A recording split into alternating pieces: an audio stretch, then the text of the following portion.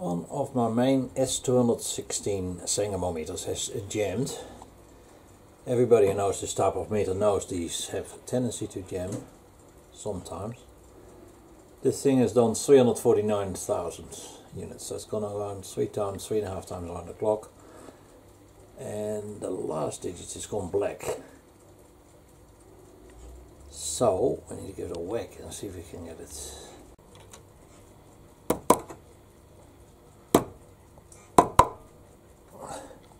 Oh, believe it or not, I got them both, two actually jammed. It's just amazing what one sees. Two of these got jammed at the same time. How the hell is that possible? It's almost as good as winning the lotto.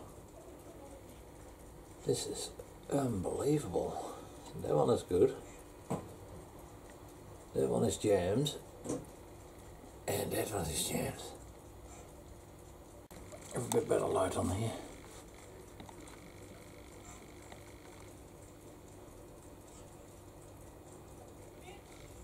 That's jammed, and this one, look at the glare out of this flaming doll.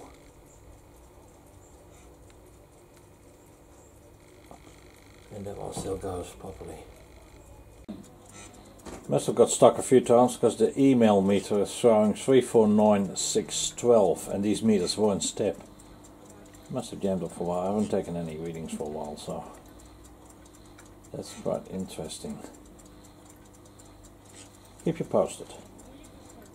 This is a week later and the bloody meter hasn't unjammed itself. The load is 30 ampere. So I'm just going to swap the dial off on this meter. Make it a couple of whacks, see if it clicks over. No, it's completely seized. And we'll look at the other meter. I'm going to see the reading on that one.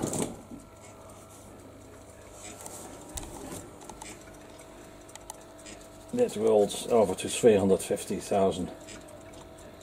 So I need to modify that meter and fix it up. Have a quick look at that one here. That's sitting on 77k now. Not quite a bit of driving there. I need to fix this S200.16. Stay tuned. Here we got the meter jammed. It's freeze. It hasn't got the. Something's not running smooth there. So I'm gonna modify it like this, which I've done on a see-through register. I just put extra dial in there and I make it in synchro mesh instead of a constant mesh. This is a free floating one, so I'm just gonna modify this dial now. This one's one of these weird Sangamo designs, and it has the so-called drop digits, so you always have two tens. But these type of dials can go out of mesh, so luckily I can modify it. I've modified some of these in the past too, so this is actually where the click happens. So yeah, I'm going to take it apart and see if I can fix it. Let's have a look. I need to get these clips out of here, these little springs.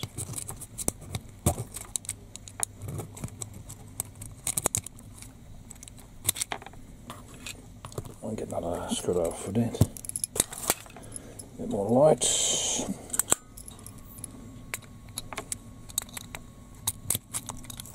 There we go.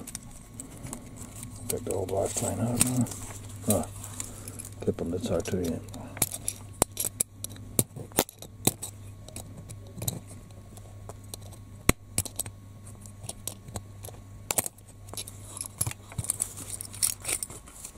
Well, the whole assembly comes out.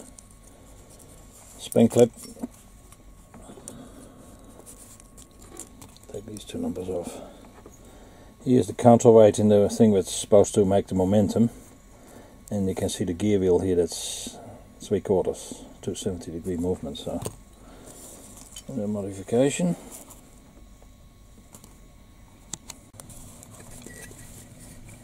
Okay, register mod is done, and it seems to be running fine.